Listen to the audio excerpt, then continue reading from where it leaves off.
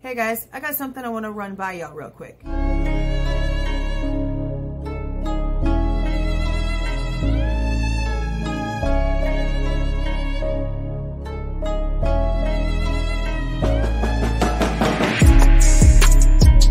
If I had one or two words to describe Maddie May, it would be just an angel, and that she just made me proud. Kaylee's bedroom had a little screen slider door that led out to where she basically had her own little private balcony. So when I was looking at this, it kind of made me think, okay, if Kaylee was the actual target, right? Because in my last video, I talk about how maybe he knew this was like his last chance. Because A, she wasn't supposed to be there to begin with. She was only there to show Maddie her brand new SUV, which again, I questioned if there's no social media links, which there could be that we just don't know about. How would he have known that wasn't a stranger's SUV?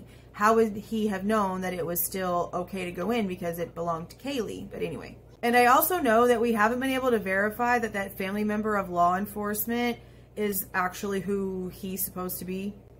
But a lot of the stuff that he said in an update video was true, and we found that out after he posted it whenever the PCA was released. Now, when it comes to the audio that is actually real in this case, not no Jomo BS or whatever in the world actually happened with that last one, honestly, I knew from the beginning that it was fake, and I don't even know the origin of it. I just stopped even looking because it wasn't even worth my time. The other guy had stated it was like 3:38, and in reality it was around like 4:17. But other than that, the whole fact that Maddie and Kaylee did not go to sleep in the same bed but were found in the same bed, that was a fact that we did not know, you guys, and he was like spot on all of that. They hadn't fallen to sleep in the same bed. One of the victim's wounds were deep gouges that were delivered with extremely aggressive force, so much so that the victim's liver and lungs were destroyed. In my opinion, I give that a little bit of validity. Now, it doesn't mean that he's right on everything, because obviously he wasn't. But he is the one who stated that Kaylee was not part of this situation, that her wounds were so much worse, and that matched what Kaylee's family had came out and stated, because he was trying to subdue her and quiet her. The man then harmed her. He was delivering it quickly and forcibly to quiet her. If that's the truth, then wouldn't that mean that Maddie was victim number one, you guys? He said, Ben, this is the day that we've been waiting for. I broke down and I just cried. I could only take so much of that, and I just, I cried. I still haven't read the rest of it. And then Kaylee walked over to Maddie's room, saw what was going on, and there was a struggle between the two of them, and maybe the sheath accidentally got dropped. I'm still kind of on the fence on how the sheath actually got there, honestly. Because to me, if Kaylee was the target, why not just go up to that third floor and go in through her own personal slider? We only know from what Dylan states in the PCA that he walked out the slider on the second floor. We technically don't know how he got inside the house. In my logical brain, you would think that you would go in the same way that you would go out.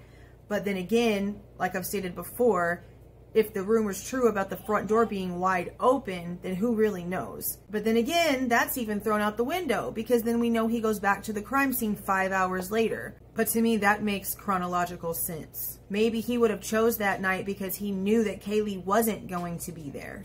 That Maddie's protector and someone that would literally have given her own life to protect Maddie was not going to be there in the room next door.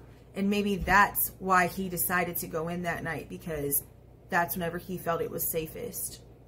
And maybe the only reason why anything even happened with Xana and Ethan in the first place is because whatever he went to do to Maddie got kind of pushed around and pushed back, because then he had to deal with Kaylee, and he wasn't thinking he was going to have to.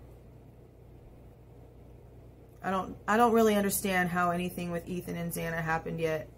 The DoorDash thing has got me thinking all kinds of stuff. Then again, the PCA only states Xana received a DoorDash delivery at 4 o'clock. It never states that she ordered one. At this point, I just think Maddie was target number one by what we know now. But like I said, that could be 180 from the truth.